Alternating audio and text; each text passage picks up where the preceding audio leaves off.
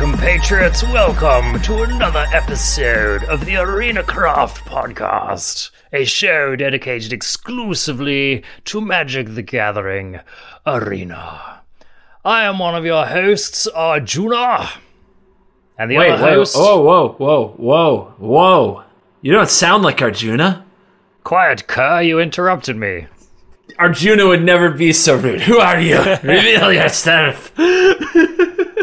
Sorry, I was just channeling some of that old country. The other host, Covert Go Blue, has made his presence known. There you are, Arjuna. There is a weirdo. Rather like he's rudely, using your I mic. might add. Look out! Look out! He's in your room somewhere. He stole your microphone. You know he's what's behind you. What's fun about being English is that you get to make fun of English people still, you know, in your own way. Wait, am I not supposed to? Oh, I mean, you can. You just do it badly. Badly? That's like your opinion, man. Don't let that stop you, CGB. Nothing stops me. It's fine. Do you want to, now that you're here and that freaking weird old curmudgeon-y English demon has been exorcised, would you like to do the intro? So the intro is that we are back with one of our prime shows. In fact, the kind of show that kicked off this long-term relationship we've been in. And that, my friend, is the first week Metagame Roundup. This time it's for Kaldheim. And so basically what we're going to be doing this entire episode is just talking about new decks, new meta, and looking at what is fresh. And I have to say, Covert Go Blue, that I have definitely been enjoying this new standard format the most since before Zendikar Rising was released. Like, really? Yes. Wow. Like I have not enjoyed standard as much since before Omnath showed up on the scene. So there you go. Gotcha. All right. Well, that's really exciting. I'm glad to hear it, and I'm curious what you've been playing. So this is going to be fun. Awesome. So how about yourself, my friend? Like, how, just before we get into the technicalities, how has it been feeling to you, and are you having fun? Oh, you had to ask, didn't you? No, I'm not. A champion of standard with head and hands making the confession. I'm not having fun right now, dude. Oh no, buddy. I'm so sorry to hear that. What's been going on, bro? I feel that there's just no hope for blue cards and white cards to be playable. For the decks I like to play, there's just no hope. Got it. Worse than that, there's just this menace on the ladder. It's out there. You run into it just when you're starting to win streak, just when you're starting to get a little confidence, just when you're starting to say, this build might be okay. Just when you're starting to feel yourself, you know, you run into it every time. They mulligan, and then they mulligan. Yep. And then they mulligan. Yep. And then they mulligan. And then you they have keep. that sinking feeling in the pit of your stomach, right? And they play their temple, and they keep it on top. And then if you close your eyes or just go get a beverage after playing your first land, you will return to a board state that features at least one coma. And sometimes Oogans and Curevest the Sea Gods as well. And there's nothing to be done. The game is over. It's just nothing. Yeah. It feels so bad. I got on the draw. I was on the draw. I got turn two coma'd 3 games in a row. How? You know, that really is statistically unlikely. I don't think so. I think that everything's rigged against me. And for the first time ever, I felt like I really might have what it takes to be one of those people on Reddit who just posts about how everything's rigged and Wizards is terrible and they ruined the game and I'm going to uninstall and never play again. For a few moments, I thought maybe that was me now. Maybe this is what it takes to get there. Oko I can handle. But Coma? On turn 2, 3 games in a row? You're lucky I'm even here, man. It's by sheer force of will that I still exist as a Magic playing entity. Covert Go Blue, I'm sorry I have to be the one to break this to you, my friend. But are you aware that the color black exists in Magic? Are you aware of this beautiful color? Like I said, I'm not having fun because I can't play the Magic I want to play. I have to play this weird deformity of Magic where I have to consider how to stop a turn 2 instant for 2 mana. And I hate it. I don't want miscast in my Yorion deck. I really don't. Yeah, you don't want to have to be like main decking Negate just to frickin' snipe that deck on the ladder. Oh my gosh. No, Negate doesn't help. You're just on the draw every time. Yeah, on the draw. Always the way, my friend, always the way. You know what happened the last time I faced one of those mages in the best of 1 queue? Go ahead. They dropped their turn 2 Oooone, but I had happened to be on the play, so I'd managed to go Goose into Cultivate, and so I was able to hit their turn 2 Ooogne with my turn 3 Binding the Old Gods. And then you know what happened after that, Covert Go Blue? A few turns later, they were able to do it again. And you know what they got? They got the Serpent, the big Coma, and they dropped that down. And you know what I did, Covert Go Blue? I played Extinction Event. And you know how I ended up winning that game, Covert Go Blue? I could tell that they had a third one in hand, man. They had a third Tibalt's Trickery in hand. But me and my Sharks, we just Shark Typhoon. We just didn't cast a spell for the rest of the game, and we beat the ever-living pus out of that deck. And that, my friend, is how to deal with that deck on the ladder, is just to play Sultai like your boy Arjuna. I don't know what I hate more, the Tibalt's Trickery players or you for winning and totally deflating my story and my rage. You know, CGB, I just think you need to rediscover the color black. That's all I'm saying, my friend. That's all I'm saying. But yes, this is a deck that we actually missed the last time around. I can't believe that we didn't find the room in our episode to talk about it. But it has been just creating an incredible amount of outrage in the general airwaves, and not just in standard either. This card is stretching back. People are like casting turn 2 Emeracools. They're doing all kinds of nonsense in the older formats as well. So yeah, so somehow we managed to avoid talking about this, probably because we were just riding the new set high and we didn't want to dip into the lows. So, and actually, as a result of getting sick of playing against decks like that, and like the mono white nut curve on the best of 1 ladder, I decided to start playing best of 3, and I've actually been super enjoying this format, playing best of 3 ever since then. Yeah, I'm thinking about it, and I hate it. You know, CGB, here's my version of your story, all right? This is what happens to me on the ladder, all right? You ready? Just let me make one thing clear before you just go off and dig me a deeper grave. Sometimes you just need to vent, man. Sometimes you just need to let it out, and you don't want the solution, man. Sometimes you just gotta let it out for your sanity, dude. And when people try to help you, you just want to crush their face.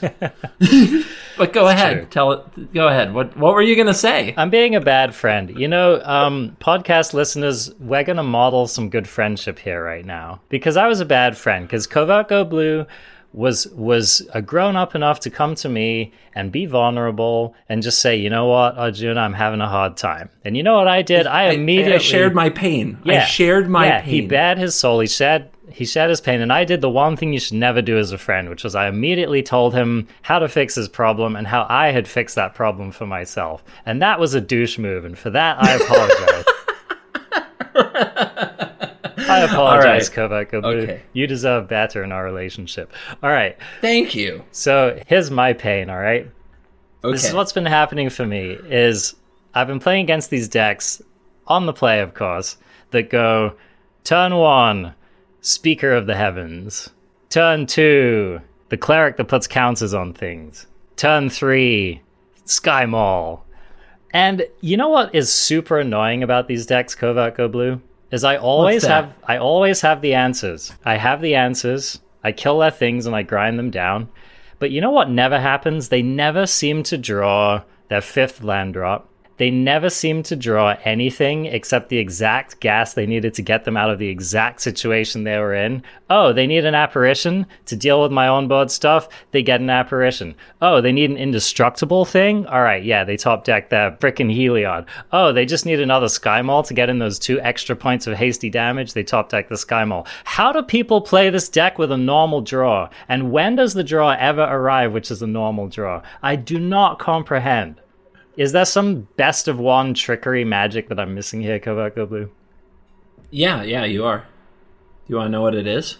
Tell me, what? Is it because I'm not playing white? No, it's because the shuffler's rigged, of course. Of course. Yeah, it hates you.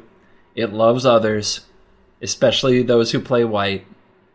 And it makes sure that, you never get too high on your horse thinking you're all good at the game. You just gotta sometimes get whited out, man. Because this is what never seems to happen, all right? I can't remember the last time I played against one of these decks where they went like turn 1 Doggo, turn 2 nothing, turn 3 Linden, turn 4 Linden, turn 5 Heliod. Like what? Like where are those draws? I never see those draws. Even though these people are frickin' main decking like 16 3-drops, I never see it, Covert Go Blue. Why do I never see it? You never see it because, well, you're not whitelisted. I guess. You know what's funny? I feel like it goes something like this. You're not whitelisted, and then for a while you're whitelisted, but then when you get too high and mighty, then you get blacklisted, dude. Then you find out you're really not whitelisted at all. Yeah. You end up in like the Death Sea spot. Yep. And then you get the nut low for a day or two, and you get to feel how it feels, right? And that's when the hatred and the bile and the temptation to uninstall and maybe a few keyboards and mice get broken. I don't know. Maybe. Sometimes. Maybe your new webcam gets ordered that week, right? Mysteriously. But you know what? It's magic. We get through it. And I feel like this has been cathartic. And I feel like there should be a Twitter account where all it does is just share the nastiest, saltiest stuff just to get it out there, for the good of the land. Somebody needs to make a Twitter account where we can just post screenshots of all the BS we go through to play Magic the Gathering. That's what I think. Somebody really smart should make one. I'm so shocked and surprised and pleased that you happen to mention that, Covert Go Blue, because actually, fanfare, we have one. So, the illustrious folks here at the ArenaCraft podcast have seen fit to create an account. This account is called the Salt Flats MTG. And this account is precisely where you can go onto Twitter, and whenever you want to post your bile, your hatred, your suffering, your loathing about this Arena Magic the Gathering game, you can do it there. And you know what? It's a safe space. You know what happens to me, CGB? Probably about once a day, I go on Twitter. And, well, I mean, there's only one thing that you're actually supposed to do on Twitter, right? Twitter was designed for the express purpose of doing one thing and one thing alone. And that thing is bitching. I was going to say complaining, but okay, you're right. There you go. Right? One of those two things, right? You're right. They gave you just enough words per tweet to allow you to get like a full complaint in, and that's it. And then they cut you off. So once a day I go on there and I'm about to write some kind of just awfully complainy tweet. And then I think, oh, Juno, you're better than that. You know what? You're a grown up, and this account isn't for you complaining. This is so that our wonderful crafties in the community can find good decks and, learn more about Magic and get better and feel good about themselves. And so I don't send those. But now we have a place where those can go. So, crafties, if you are getting tired of all of this BS on the ladder, you too have a place to go. I will put a link to that in the show notes. But now whenever you're on Twitter and you're just feeling the wrath, just send it to the Salt Flats and all will be well. Head to is it at the Salt Flats? Yes. At these Salt Flats, and cast your wrath of freaking God. Do it now, and we will retweet your suffering. All right. So now that we've gotten that healthy amount of discharge out of the way, we want to talk about this new format. So CGB, obviously there's more than just Tibalt's Trickery happening in Standard right now. And so I thought that perhaps like a cool place for us to start would be for us to just discuss the decks that we've been playing and thinking about on the ladder a little bit. And then we're going to go into some tournament results from this last week and just see what people are playing to actually reach success. Does that sound like a good format? Sounds awesome. Okay. All right. So let's start with you, Covert Go Blue. Now, I'm sure that you've been up to all kinds of like Azorius, Yorion nonsense this past week. Is that still what you've been playing and trying to make work, or have you already moved on and started trying some other stuff?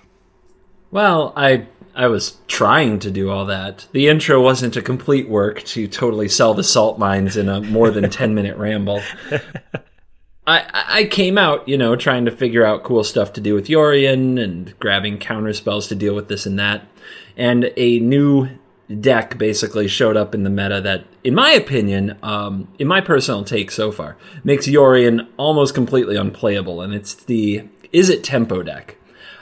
I hate this deck in Best of One so much because I think it actually has a losing record against everything but Yorion, and people are still playing it. Yeah. That was my experience playing the deck. I couldn't beat... I actually looked up the stats because it felt so skewed to me, and I used MTGA Assistant to look at my win rates on the play and the draw, which I don't normally do because I don't like putting too much in stats. But in like 30 games with this deck, I was 80+% on the play and like 20%, like around really close to 20% on the frickin' draw. And in Best of One, when that's all that matters and there's no sideboard, to me, I can't play that deck. Like, that's not for me. That's just flipping coins, not the way I want to play Magic. I tried everything. I tried Cinderclasm. I tried the new... I tried every kind of sweeper and every kind of instant removal spell and every little adjustment with Gadwicks and Ops and, other things that you can do to just try to stay alive. And it didn't matter, because when the opponent plays turn 1 Selfless Savior, turn 2 Luminarch Aspirant, you are dead. And there was just not a lot of ways out. So I'm struggling with that deck because I actually think I should like it, but it's not Simic Flash. Simic Flash had Nightpack Ambusher that could be there on turn 3 and just take over a game if the opponent was trying to aggro Zerg Rush you. And this doesn't. It sits there and takes the beating and often casts a Goldspan Dragon and says, I guess I'll block with it now, and that never happens. It's not pretty. It's really not pretty in Best of One. Yeah, I tend to agree with you. I feel like that Is It Tempo deck is a strong deck, but I totally agree. I feel like it has a fair number of weaknesses, and I'm not confident that it has the answers to deal with them. Mm-hmm. Don't most Gruul lists just like charge right over the top of that deck? I don't know if I've beaten a Gruul list with it yet. I think one time I was on the play and I opened with like Frostbite your Innkeeper, Essence Scatter, Bone Crush your Brushfire, Essence Scatter your Lovestruck Beast. And I still lost that game because I never found a dragon in time before they resolved a few creatures and beat me to death. So you just can't hang with the card advantage. You don't have that many ways to get cards. Yeah, exactly. I don't know. I mean, I've definitely lost to the deck as well, but just anecdotally, I haven't been particularly impressed by it either. It just feels like it's playing a little bit of an old school style of Magic game to me, and I feel like the things have to line up just right for that deck. If they don't draw their dragons, I feel like they just get buried. Yeah, that was really hard, yeah. Yeah, exactly. What else do you lean on? Like Bone Crush is a great card. That's a great card to kind of bridge you in that deck, but like I just feel like they don't have that much else to lean on if the A plan isn't really working. So yeah, it does feel like just a little bit of a glass cannon to me. I think that definitely play skill comes in with it now, and I'm not saying that you're a bad player, CGB. I'm just saying that it's hard to play. It really is. It took me about 15 games to play it. Yeah, like one time where I felt like, yes, I played that well. Yeah, totally. Because you have to get your foretells right. It's like, I feel like if you misplay any turn, if you spend your mana inefficiently any turn, if you misjudge your role in the game state any turn, you just lose on the spot. So yeah, a very, very, very punishing deck. Punishing to play with and punishing to play against, which reminds me of rogues, actually, honestly. Yeah, and I was going to say, like, my Yorion decks, my various Azorius decks that I love so much, like, I know rogues, I've seen you. I know how to beat you. I run my escape cards. I sequence all my removal all tight. I know what I'm doing. But then this Is It deck, it's awkward because it's popular enough in best of 3 that it's super popular in best of 1 right now too. And I think it's over 80% against Yorion. If you hate Yorion, Is It just destroys it. Like, just wrecks it. They are not going to pressure you, so you have all the time you need to assemble the combo. CGB, what's the combo? The combo is Goldspan Dragon and 2 counterspells. Pretty much unrecoverable if you can do that, because you counter something, they'll like wait for you to play the dragon, so you need to counter something the turn you play the dragon, and then you counter their big follow-up ECD or Binding of the Titans or whatever, or Yorion, and it's just, they're dead now. The tempo is too much. Their life total is falling to pieces. Yep. So yeah, definitely a solid deck, and we'll talk about it a little bit later. It's definitely putting up some top 8 performances in these tournaments that we're going to look at as well. So that is definitely a deck to be aware of on the ladder. Okay, anything else that you have been playing either with or against that's really standing out to you? Every single aggro deck I play seems really good. Like the monocolored snow decks or any deck with Showdown of the Skalds seems really good. And I don't have any problem winning when I play those. It's just not the style of Magic I like. So I always I get mad. I Embercleave a few, helpless souls on the ladder. I always feel bad. I'll go into a match and the person will be like, hello. And then they'll shoot me good game. And then they'll shoot me the purple Hedron with the heart over it. And then I come out and fervent champion into, 1, 2, 3, 4 Embercleave curve, smash them to death. And yeah, just another fan that I lost. It's good to see your range, though, CGB, These people are expecting Yorion, and then they just get frickin' like Javier Dominguez in the face on turn 1, right? They do. I really hope my reputation gets them to mulligan, too, for, like, a good control hand, Totally. Yeah, totally. Yeah, I definitely think these Showdown of the Skalds is definitely proving to be one of the week 1 all-stars of the metagame. I think those 2 cards, actually, Goldspan Dragon and Showdown of the Skalds, are definitely proving to be the top 2 cards in the Kaldheim standard meta right now. And if you add Tibalt's Trickery, that's 3 frickin' red cards. That is 3 red cards, that's true. That is... Red's on the map, my friends. I'm not happy. Just in case you were starting to worry that red had lost its grip. And you know what else is interesting as well? We've been complaining about the lack of red 1-drops, or really good engine cards like Light Up the Stage, or Runaway Steamkin, stuff like this. And Wizards is like, yeah, play more 4 and 5 drops. Yeah, play more 4 and 5 drops. It doesn't matter if your 1-drops are horrible if your 4-drop is Showdown of the Skalds. Yeah. Your 1-drop is suddenly an all-star. Oh, totally. Yeah, I mean, I've been just messing around and building lists that run cards like the Fairy Guide Mother. Cards which ordinarily just you wouldn't even really think about playing in Standard, but when you have a card like Showdown of the Skalds, cards like that just can actually be pretty fantastic.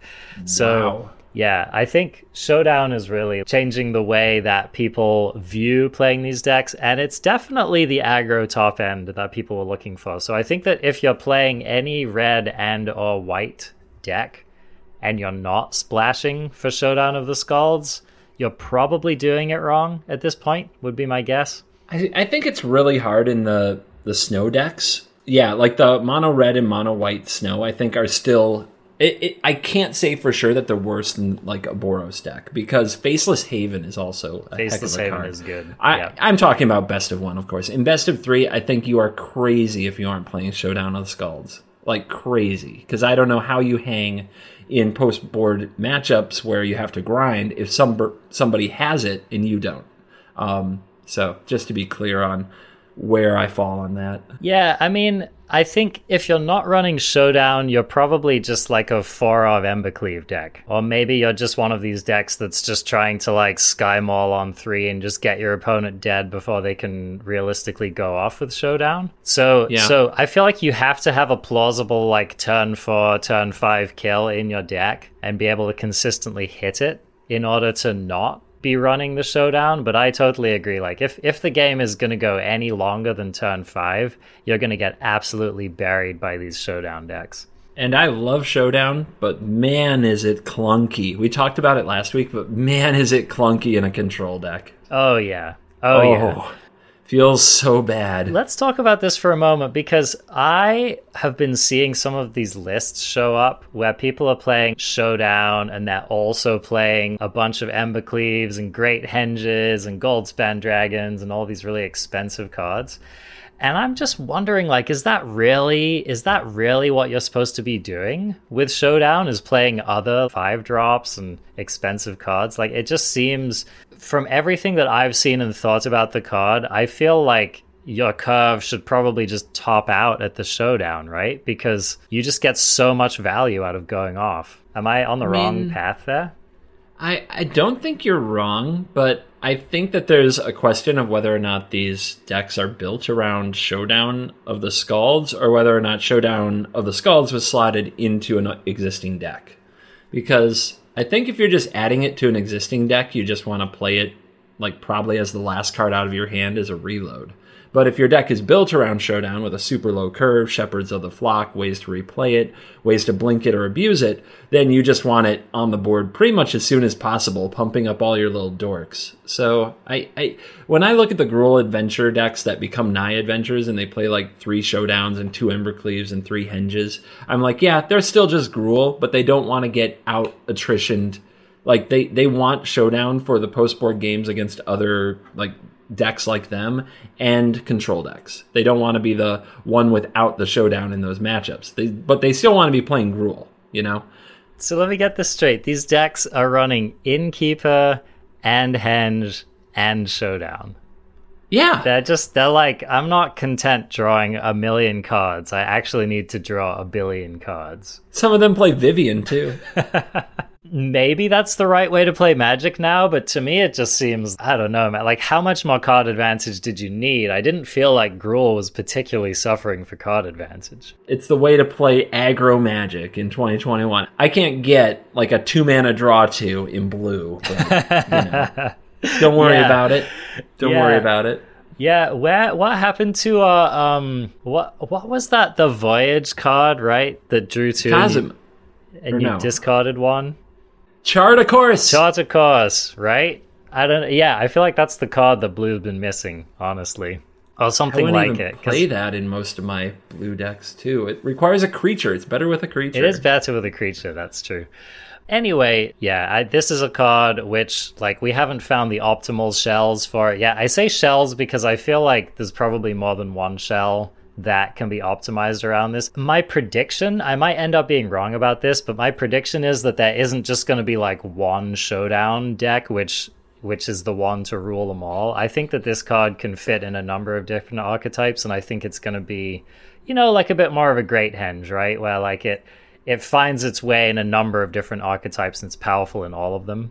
You can play any Showdown deck you like. You can have a Naya Showdown deck. You can have a Mardu Showdown deck. Yep. Mono Red Showdown. Yep. Yeah.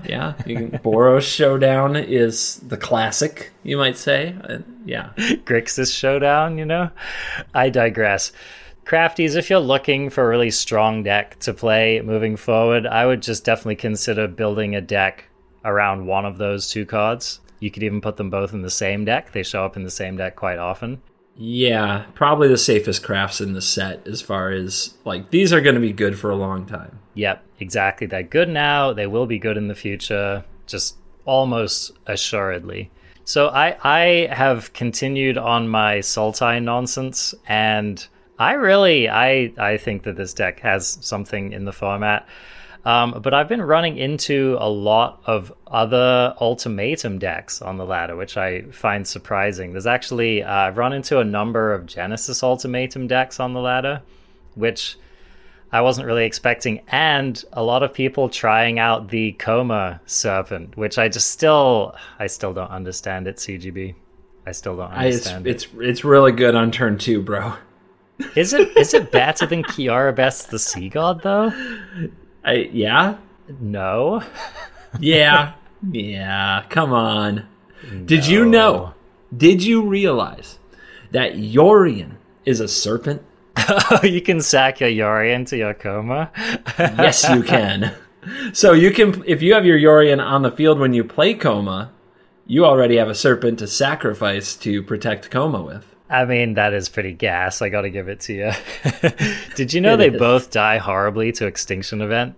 I mean, you seem to really think that that's what the format is. I will tell you, I think Extinction Event, Doomscar and all, like, I think Extinction Event is the only Wrath that's good. I agree. Especially with the mono-white deck being so popular, and especially with just all the other nonsense going around that is very hard to kill. Indestructible is certainly a thing. Yeah, it's also just, it's not targeted for the dragon. There's a number of things about it that are just like really, really, really handy. So yeah, I don't know. I've been having an incredible amount of success just jamming Extinction Event on the ladder. I think that card is about as good as it's ever been in Standard. Definitely recommend leaving home with that one. Anyway, I think one of the things that's most exciting to me, though, is that I feel like this format is not even close to being solved. People have been saying, like, oh, Eldraine's still here, none of the new stuff is very good. I don't think that's true. We're definitely seeing some of the front runners. We're definitely seeing some of the cards, which are, you know, some of the more heavy-hitting, likely to be format staples emerge. That's definitely happening. But, like, I just feel like no one has really found the ideal shells for any of these cards yet, and that excites me. I don't know. I think that there's still a lot to look forward to in this format. Yeah, I am curious. So far in things like the Standard Challenge Online, most of the decks that are winning do play a good amount of new cards, but I think that Rogues and Gruul came out of last season being the decks to beat, and weirdly, I feel like they're both still the best decks. I don't know if any of the new decks are ready for the challenge yet because it's so hard to focus on one or the other. So I'm not. I get why people would be frustrated because the Rogues didn't get worse, and the red and green act cards got better. So yeah. And White is trying, but White's getting splashed now, you know, for Showdown. But that's about what White's doing, other than the mono white deck. And it does feel a little samey, except when there is a Showdown going off. Most things feel very similar, and there's still the groan of turn 1 Rune Crab. So I get why people would be wondering and saying it's not solved. I agree, it's not solved, but. Some people, I think, are frustrated just to play it right now and throw in some Tibalt's Trickery. I get where they're coming from. I really want some new decks, but I don't know if the format is going to be one where new brews do something compared to one where you just have to find the way to put all the pieces together the right way for that particular week for the meta that you expect and see what happens. Yeah. I will give you that. I do agree that Dimir Rogues and, you know, Gruul Adventure or Gruul in some configuration do still seem to be the top of the format. And with Rogues being the really egregious one, because I think Gruul does have new tools and they are showing up and they're probably going to be correct to play in some number. So the Rogues is really standing out to me as like the yawn deck that you're still running into on the ladder that plays literally no new cards and is just still really good. So I do agree that is quite frustrating. We're going to talk about Let's just get into it, man. I feel like this now is a good time for us to transition into looking at some of these deck lists, because I think there's stuff like, for example, Rakdos. Man, Rakdos is back on the menu, and if there's one matchup that Rogues has typically struggled with, it's Rakdos. So we're going to look at some MTG Melee tournament results here and discuss some deck lists. And the first ones I want to talk about are there were two SCG Tour Online satellite tournaments. And the first one I want to talk about is number 2. And this actually just wrapped up today. Both of these actually were played today as of this recording. Fresh content, baby! Yeah, dude. So we are fresh on it. Content. Let's go. So this number 2 tournament was actually taken down by, in the top 8, we actually had 2 copies of Rakdos Midrange, one at number 1, one at number 3. Pretty impressive start here. Philippa did it. Oh, that's awesome. She's a streamer. Yeah, Philippa Carola, in number 3 with Rakdos Midrange. She is a notable Rakdos mage, loves the color black in general. And yeah, so she's gas. If y'all aren't watching her on Twitch, you definitely should be. She's super friendly and also super good at Magic. So go check her out.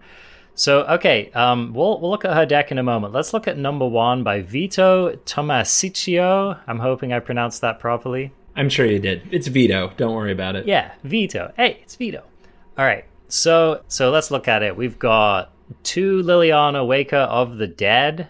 So in the creature slot, we've got 4 Egon, God of Death. Nice to see that showing up. We also have 4 Bone Crusher Giant, 3 Valky/Tibalt, 3 Goldspan Dragon, 3 Croxa, 2 Rankle, 2 Skyclave Shade. We also running 4 Timmerick Calls the Dead, and we've got some Shattered Skull Smashings and a little bit of removal.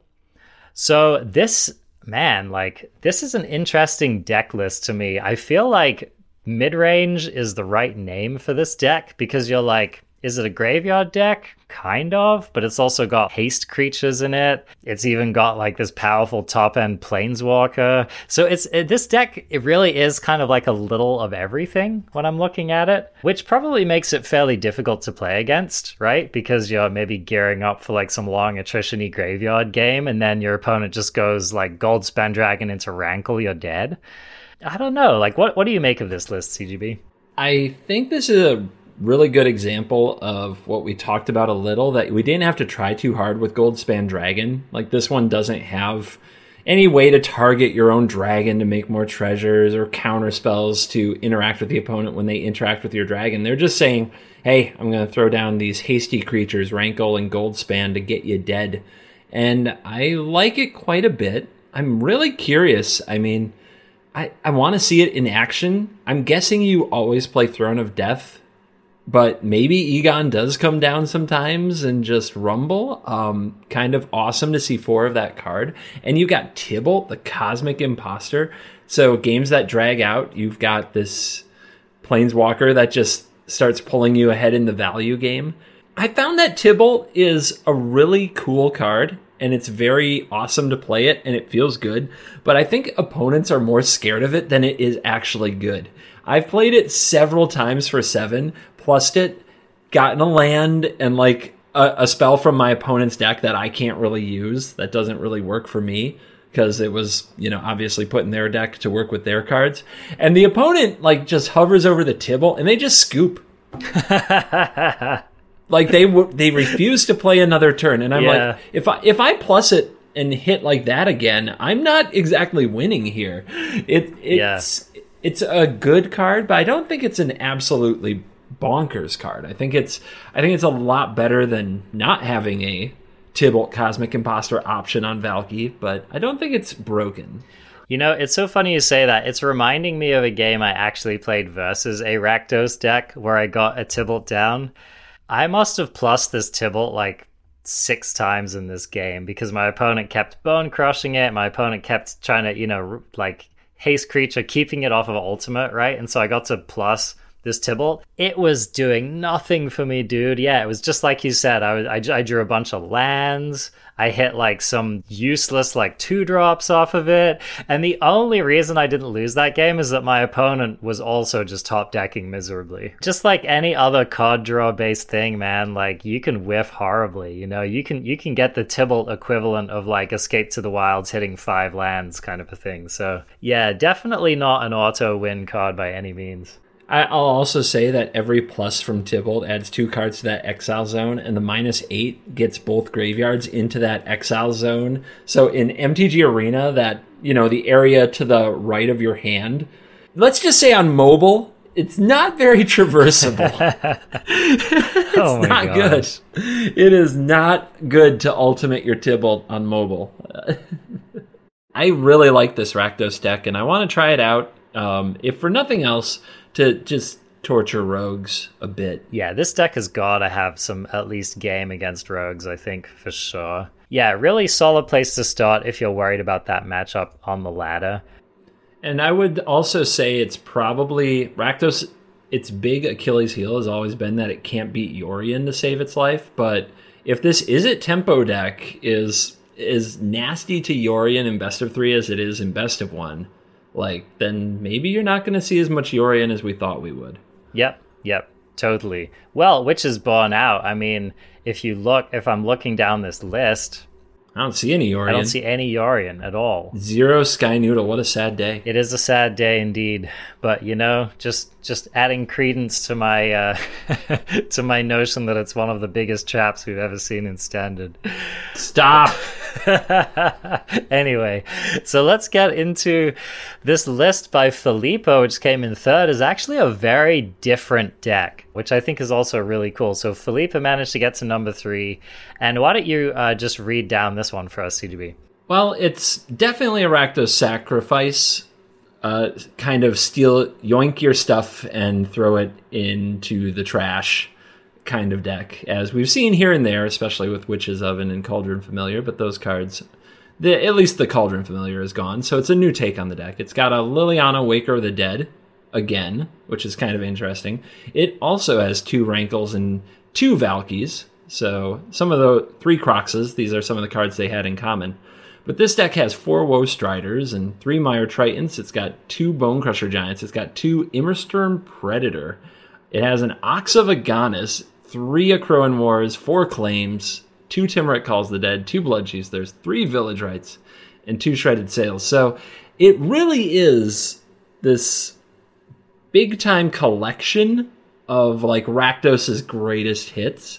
But there's no Egon God of Death. And something I want to say about the deck that got first place, if I remember, that deck didn't have a lot of ways to fill their graveyard, just the Throne of Death, right? When you're looking at that, like, I'm not seeing the Mire Triton. It's not running Mire Triton. You're right. It's really not running a lot of... I mean, Timurit Calls the Dead's probably the main way. It's got 4 Timurits. Yep, that's that and Egon. It's saying no more of these little 2/1s with Death Touch. We don't need that.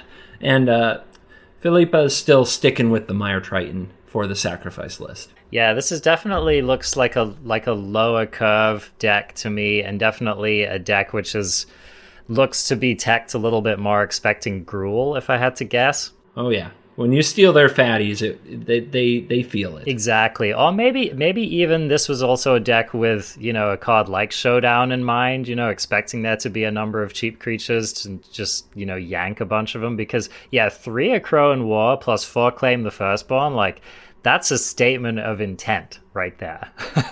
Like, it's very vile. Very vile. I'm planning to steal minimum 2 of your things each game. And some game, I mean, I can easily imagine games, CGB, where like this deck gets down a Woe Strider and then it's just like 4 turns in a row. You play a creature and they just yank it, right? So that's got to start feeling pretty freaking devastating after a while. Yeah, I imagine she's not here to make friends. I'm gonna look on Twitch. I want to see if she streamed it. I might watch this later. Yeah, she probably did.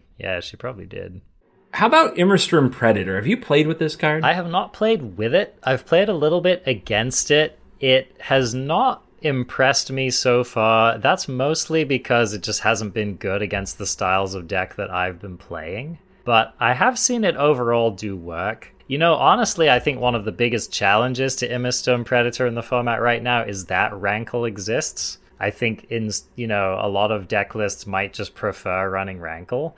I would be interested to hear what Felipe thinks about, comparing the two cards after running a deck with two of each to split down the middle. For me, I feel like there are definitely some matchups in which the Predator is going to be good. Like, I actually imagine that Predator goes up in value if you're playing against Goldspan Dragon lists. Because like having an indestructible flying blocker, especially one which it only takes one counter on it to get up to trading range. So I feel like if you can stick one of these against a Goldspan deck, you're probably feeling pretty good. Yeah, definitely. I am not good at playing these type of decks, and the Predator specifically really messes with me because you have to time your sacrifice right. If you want to attack with it, you gotta get into combat, then sacrifice the thing because it taps it. And there's all these little things with it I am not that good at, but it is a cool card. I would love to see it get more play. So I'm rooting for the Predator. Yeah, I think it has a place. I don't think the Predator is going to end up being a Goldspan Dragon in the format. I don't think it's going to be an auto-include in Rakdos lists. My guess is that it's going to end up being a little bit more of a surgical threat, a little bit more of a scalpel than a cannon. So let's see how that plays out. That's definitely an interesting one to pick out. The second place in this SCG number 2 was Will Pulliam playing Gruul Adventures. So definitely, stuff that we're familiar with. However, they've definitely made some updates to the list with the new tech. So this list is definitely running, all of your usual suspects. It's got 4 ofs each of Edgewall Innkeeper, Bone Crusher Giant, Lovestruck Beast, Brushfire Elemental, and Kazandu Mammoth. So no surprises there. This list, however, is also running 3 Goldspan Dragons and 2 Questing Beasts, which I'm pretty sure that Questing Beast has not been standard in a lot of these Gruul lists up until now. Am I right about that? Or have I just not been playing standard? There was a time where all the Questing Beasts went away, and then Doom Foretold came back and had a pretty good matchup for a minute with Gruul, and then all the Questing Beasts came back, okay. And by the last championship, Autumn had 4. Oh, in wow. The list that, okay. Yeah, all right. So I'm a little bit behind the times then. Once you have one really solid haste creature in your deck, it really encourages you to play more. So, and this deck, with the 4 Brushfires, the 3 Goldspans, and the 2 Questing Beasts, that's just a nice start to a good old haste package there. So that's pretty cool to see. But other than that, the list looks pretty stock. They've got 3 Embercleaves, 3 Great Henges, 1 Crow and War in the main.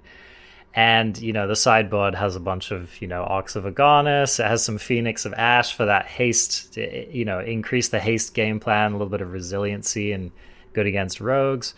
So anyway, it's just cool to see this is basically an updated take on the familiar deck, with Goldspan Dragon being the big headliner here. Yeah, by updated, we put 3 of the new Mythic in the deck. Yeah. But it's good. I mean, it's good enough that they found room for it, right? I think it's worth noting, because I said this in one of my videos not that long ago. There's no all the cards that might try to be cute with the dragon, like the cards that give it hexproof or Inscription of Insight, weird combat tricks, Snakeskin Veil. None of that. Just none of that. We're just going to use the treasure to play more awesome cards from our hand and not worry if the dragon dies. Yeah, it's just a good card. Just put it in your decks. All right, now let's take a look at 4th place, Kazuki Kawata's Naya Adventures deck. So this is definitely a list that's been going around. We mentioned it last week, and the deck's definitely been performing. So give us a quick rundown of this one, CGB. Oh my lord. All right, I just got done talking about a lack of cuteness. If this is cuteness in spades. So I think I'm going to quickly summarize the package of here's some adventure creatures, here's some Edgewall Innkeeper, here's Kazandu Mammoth, here's 2 Great Henges and 2 Embercleaves. But this deck also, for the white splash, has 4 showdowns, so really means it. There are 2 giant killers. Those are the other 2 white cards in the main deck. There's 2 more giant killers in the sideboard and one little copy of Elspeth Conquers Death. Then we've got 2 main deck Ooze, which comes and goes. There are 3 main deck Goldspan Dragons, and then we get cute with it, because there's 3 instants in the deck to go with that dragon. 2 Snakeskin Veils, which can give it hexproof and a +1/+1 counter. 1 Raking Claws. And if you didn't play much Limited, you might have forgotten that this is a card that you can cycle for 2 mana, but has other text, where for 1 red and 1 other, as an instant, you can give a creature double strike. So it's another Embercleave. It is. It's another Embercleave, and both of those cards are only in the deck because of Goldspan Dragon. But I will note those cards do get better with Showdown of the Skalds. So, one of the things that a lot of people keep harping on about Showdown is that you need cheap stuff to play with it to really go off with it, and both take advantage of having access to all of those cards, which go away in a turn, but also getting more counters off of it, right? So in the worst case scenario, worst case scenario is you draw a bunch of these in your opening hand and you feel sad.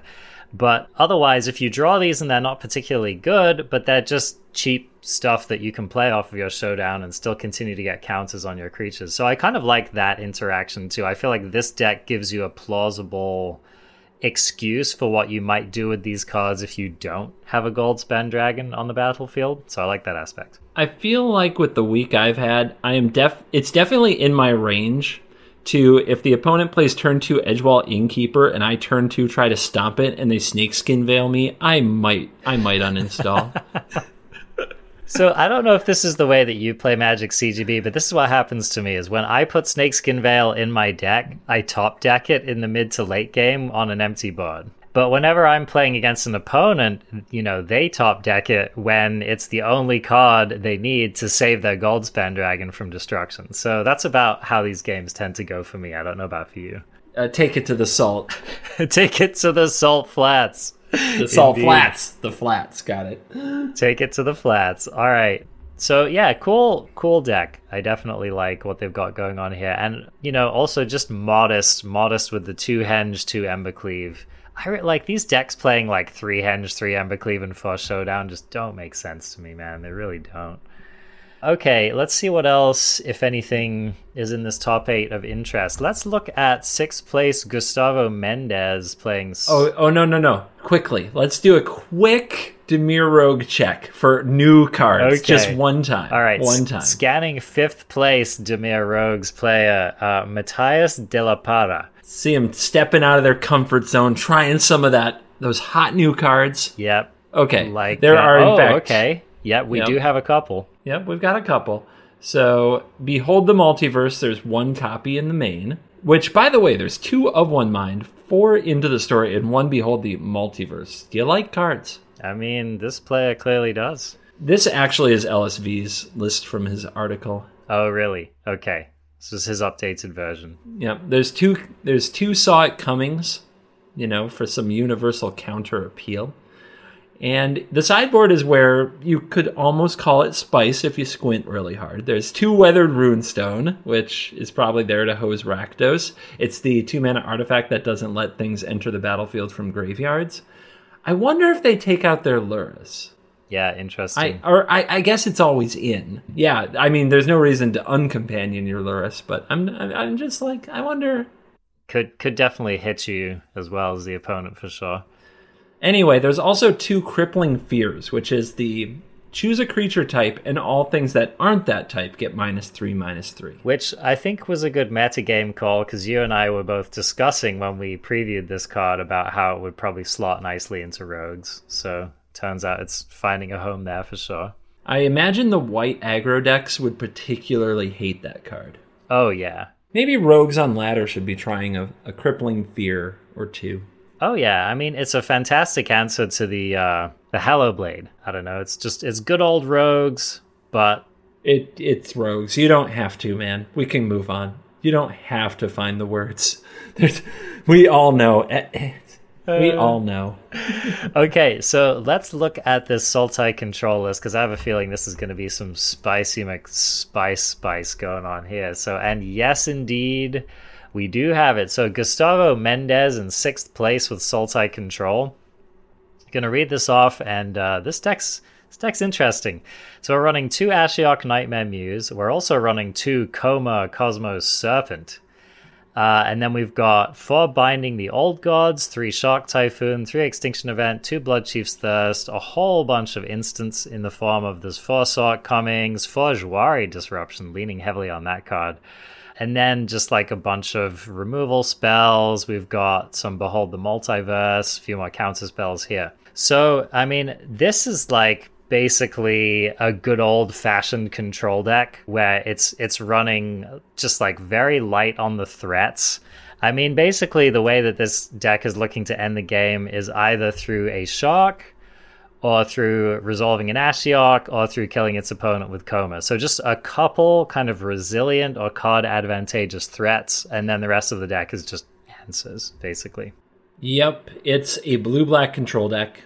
The green has a Scavenging Ooze in the sideboard, and 4 Binding of the Old Gods, Binding the Old Gods, sorry, and 2 Comas. And that's it. It's for WinCon and this very versatile new saga that also ramps you and fixes your mana, which is pretty freaking amazing.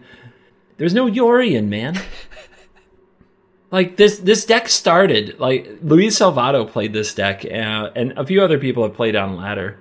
And it was like a deck with Yorion in like 3 in the main and 1 in the sideboard, and it had Omen of the Sea, and it was really cool. You have Yorion, it goes with your Coma, and it blinks your Binding of the Old Gods, and this version doesn't have any.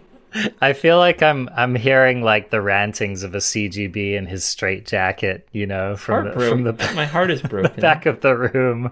This was its chance, you man. Used to be so Yorion. Beautiful. Yorion, they don't back. know what they're doing. Forgive them. Forgive them. They don't know what they do. Anyway, this is a bit of a meatball, I have to say. I'm still... A meatball? I'm just struggling with how anyone thinks that Coma Cosmos Serpent is a standard playable Magic card. But I digress. I'm curious, if you took out your Emergent Ultimatums and all the nonsense you do with it, and just put in like a few more counters and card draw and 2 Comas, what would your win rate be like? I've been crushing those kind of decks on the ladder, so I'm not a buyer. The greedier player always does. I'm not attached to Emergent Ultimatum by any means, but I just would rather be spending my 7 mana on almost anything else, dude. Okay. I just We'll see. almost anything else. I mean, this card just dies like if you slam it on your turn without counterspell backup, your opponent can just Heartless Act it. It's a joke, dude.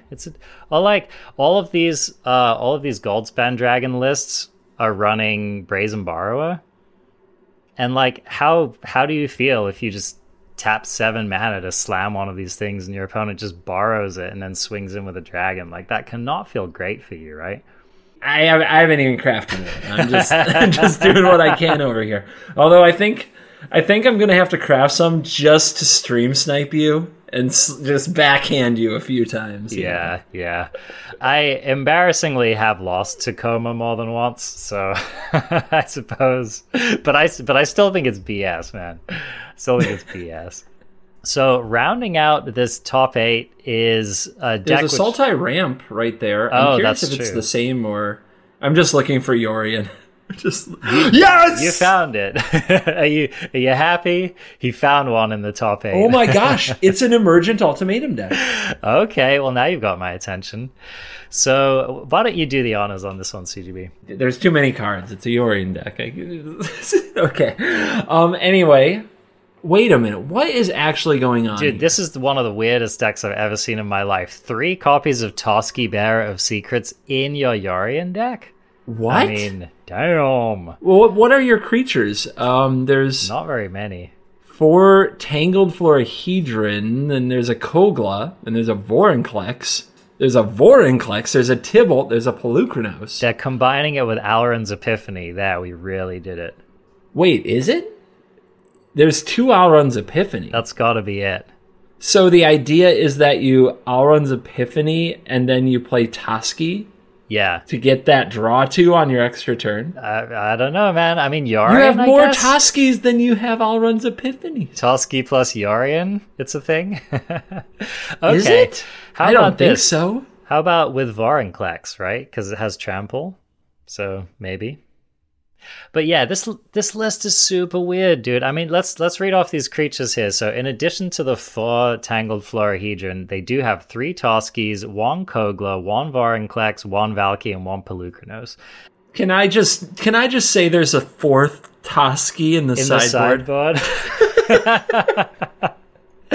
Sorry I just had to break in for that. I had to. I don't know, man. There's got to be I mean, maybe it's some kind of emergent ultimatum target for something. I don't know, man. I'm reaching. I would not play it in this deck myself, but there we go. So the rest of this deck, we've got some Maze Mine Tomes. We've got 4 copies of both Binding the Old Gods and Wolfwillow Haven. We've got the one of Kiora Best the Sea God, which I think is pretty much obligatory in any emergent ultimatum deck. Deck is running 4 copies of Vastwood Surge, which is interesting, especially given the fact that I don't think it's running Cultivate, which is just Cultivate. Another bizarre choice to me. No Migration Path either. Like, what? Like, we're starting our ramp on 4? That's kind of what I'm getting from this list. There's Wolfwillow Haven. I get Wolfwillow Haven, right? And I guess the Tangled Florahedron, so that was the choice instead. But this does seem... It seems like there's some kind of weird subversive go wide Toski theme. There's just like a... But where are the creatures? I know. Where are the tokens? I don't see them. There's no... This is... I was looking for the Scoot Swarm. Yeah, Scoot Swarm, right? Just something. It's not man. here. I don't know. It's not here. So this is one of the weirdest decks I've ever seen in my life. There's one in the sideboard. There is a Scoot Swarm. It's in the sideboard. We did it. We really did it. Do you think that this is a deck which goes like Emergent Ultimatum, searching up Scoot Swarm and Vastwood Surge and Toski? Is that what we're doing with our 7 mana ultimatum? Maybe with 2 Fabled Passages already on the battlefield for ultimate magical Christmas land. Oh my gosh. Well, I mean, we laughed, but this deck came in 7th at this tournament, so clearly there's something right happening here, but this has got to be just one of the most bizarre deck lists I've ever seen in my life. I don't know what's happening. Also, side note, this deck mains 3 copies of Soul Shatter, which I think is becoming a more relevant card now that people are playing cards like the Goldspan Dragon, like the Coma Serpent. Yep, Abzan, Mardu, Esper, all these decks I'm playing Soul Shatter in. Yep. So it's an important card to have in the board if you're not running in the main and you have access to that black mana. Definitely a card to think about. So yeah, wow. I'm going to have to try this deck just for the lols and report back to the cast. All right. I'm just happy to see so much Sultai going on because... A lot of options in that color combo right now. That's true. Yeah, there really are. So, and then a deck list which I figured you would be interested in looking at to round out our top 8. Grixis Control by Jonathan Oakes. Boy, it's been a while since anyone's been able to do anything with Grixis in Standard. So what are you seeing going on here, CGB? I'm seeing another Goldspan Dragon deck that runs Valky/Tibalt instead of what?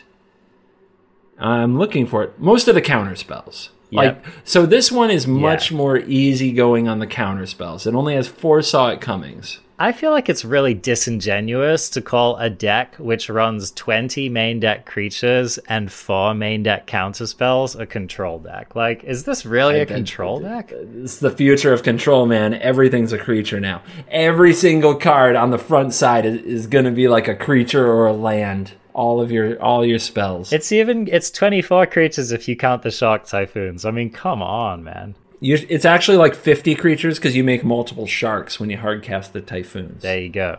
Obviously. It's just all creatures all the time. But, the shell is the the 8 adventure creatures from Izzet, the Bone Crushers and Brazens, 4 Goldspan Dragons, 4 Valkies, 4 Shark Typhoon.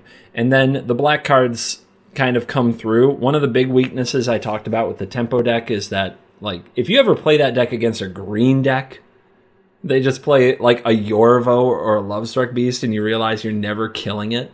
It's a very sad feeling. And this deck has 4 Heartless Acts and 2 Eliminates to mitigate the size matters problem. There's also 26 lands, and 2 of them are Field of Ruin. In your Grixis deck, no less. Yeah. Yeah, that's aspirational. Man, this is like an interesting... This reads as basically more of a tempo aggro deck to me than anything else. I mean, is it tempo, but with less counters and more removal? Exactly. It's better for a Gruul metagame. Exactly. That's it. They took the Izzet tempo list, and they just decided that they wanted different answers, basically. I mean, I do like being able to pivot into like a really powerful late game with the Valky. So I feel like that's really something that this deck has got going that the Izzet tempo does not. Yeah, when it's running low on cards, it can top deck Tibalt and just go, grind them out that way. Yeah, exactly. And the other thing I think as well is that, which I think comes up a lot, one of the reasons I really like this black removal in the format right now is that there are so many creature lands. And the Izzet tempo list, I think, has a hard time dealing with those if it doesn't have its own out to block, basically. And so, which is always a bad deal. If you're the one blocking with the creature land, you are much more at risk than your opponent. Exactly. So I really, it's come in clutch so many times for me, man. Just being able to take out a Faceless Haven can really, really save you. So yeah, I this list looks compelling to me. I would give it a try. Agreed. I like it. Maybe it solves some of the best of one issues I had with the deck too. Absolutely. Now, let's just jump over quickly to this other SCG satellite because and just see if there's anything new on this list. It's kind of cool, actually. So, I mean, okay, first place was taken down by Dimir Rogues, wah, wah, wah. But then we see another copy of this Grixis control list in the number 2 spot, played by Wataru Ueda. Same deck. Yep. Card for card. Exactly the same deck. So I don't know which genius was responsible for coming up with this, but pretty cool deck overall. Whoa. We're going to get corrected if I don't fix something. There is 1 less Field of Ruin and 1 more Temple. Okay. Not exactly the same deck. Okay, move on. We did it. We really did it. Okay, so then in number 3, we have another Gruul Adventure list, which looks pretty much card for card the same as that other one we read off. So this is maybe just the new build of Gruul Adventures standard. Then in 4th place, we have LSV's Izzet Tempo list coming on in. Kazuma actually making an appearance there. Oh, okay. Is my that girl. True? Oh, yeah. Okay, let's talk about this because Cosima has not been standard in these deck lists whatsoever.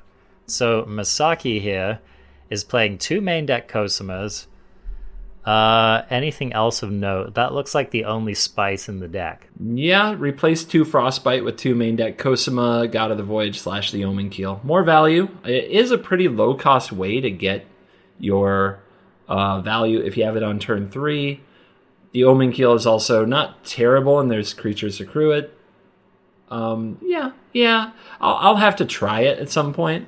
I do worry when Kazuma... I think it's Kazuma because of Cosmos. I think that's what it's supposed to be. I do worry when Kazuma, like we said last week, is your only source of real card advantage. Behold the Multiverse, kinda. But there's only 24 lands in this deck. Seems really bad when you play Kazuma on 3, exile it, and then miss land drops at all. Yeah, it's not good. Totally, especially since a lot of this deck's plan for generating mana is through the Goldspan Dragon, so, we're not really... Yeah, there's no ramp, there's no whatever else. I agree. Seems a little bit weird. Personally, I would be happy to run Cosima in my Izzet Tempo deck, but I would always start it in the sideboard if it were me. I'm just gonna... I just want to appreciate that there's another Cosima fan out there just trying to make this card a thing. Just crowbar it. Just crowbar it till it works. It has 2 years to find a home in Standard. I think we'll get there. All right, Sultai midrange. If I've learned anything, it's that these Sultai midrange lists are all weird. So let's see what It's the same list, CGB. No, okay, it's not the same list, but it's another 3 Toski Sultai Yorion deck. What is going on? It must be this All Runs Epiphany. Like, let's walk through it. Okay. If you cast Emergent Ultimatum, of which there are 4, and you're at like a parity spot, not too far behind, you don't need to sweep the board, basically. And you get Toski and All Runs Epiphany and what?